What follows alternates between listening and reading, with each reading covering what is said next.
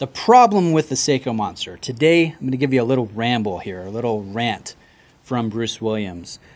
Before I get into it, I'm showing you the SBDC 067. This is the Gen 3 Seiko Monster. Blue coral colorway, Japanese domestic market, released last month in November. And it's just such a cool watch. Such a gorgeous watch. And it's the fitting backdrop for a little ramble about the Seiko Monster. Now, the Seiko Monster is probably, it's one of the quintessential modern Seiko releases. It's got a cult following, but there's problems with the Seiko Monster. Let me get into that. The big one, and I'll back up a little bit. The first time I saw the Seiko Monster years ago, I thought that is the danged ugliest watch I've ever seen. I don't know why people think this is so cool, and I wrote it off. And then, a month later, I came back. I looked at it. I came back again. I kept coming back. And the more I looked at it, the more I just fell in love with it. And I thought it was the most beautiful, cool, unique release from Seiko. And then you notice all the bang for buck. The metallic bezel and how it ties in with the case. These big, deep notches. The applied markers. The awesome lume. The nice bracelet. The 4R36 movement, that was back when I was getting into the Monster. It was the Gen 2 era that carried the 4R36. And I looked at the retail price. It was about, not the retail price, but the going rate was about $200. I think I paid like $215 or $220 for my Gen 2 Orange Monster several years ago. And that just could not be beat. The amount of watch, the originality, the cool factor. That was the ultimate value prop from Seiko, I think from any time in their history. Now, here's where things started to go wrong with the Seiko Monster. They updated it to the Gen 3. They put a 6R15 movement in, they put a Cyclops on the crystal, and they visually changed the dial a little bit. They got rid of the shark tooth indices and went back to the more rectangular form that you saw on the Gen 1 Monster, the original Monster.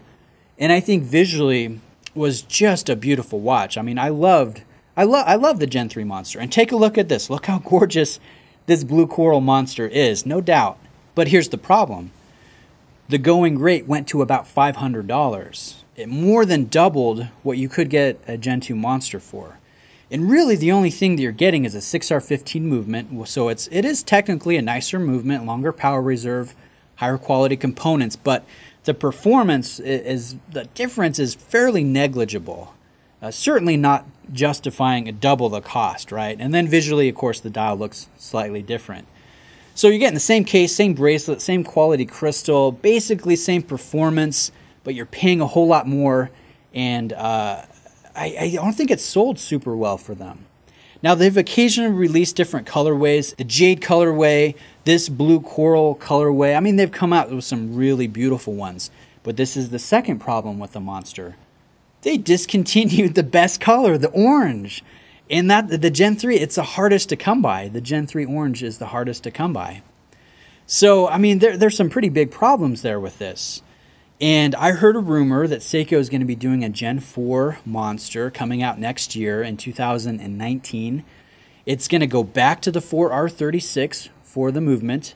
And there's going to be some visual changes, design changes to the watch. Now, I think they have the opportunity to really do a great thing here. If they brought the retail price back down a little bit, maybe closer to Turtle or Samurai levels, that would sell like hotcakes. Now, here's the thing, Seiko, if you're listening to this, this is what you need to do to be successful. Orange Monster. We need the orange color in the Gen 4. That's the best color. That's the color. I know it's out there. I know it's crazy. It's bright and vivid, but that's what we want as Seiko fans. So if we have a Gen 4 Monster, we need an orange color. We need the price to come down a little bit. And I'm telling you, this will sell like hotcakes. This would be a great move and would rectify a lot of the problems that we have with the Monster as crazy Seiko fans. So anyways, guys, just a little ramble today. A beautiful blue coral Monster in front of you today. Big shout out to Robert of the Random Rob channel for lending this blue coral Monster in. He really is the Monster King, guys. So check out his channel if you haven't already. Let me know what you think in the comments. Thanks for taking the time to watch, and I'll see you guys in the next one. Cheers.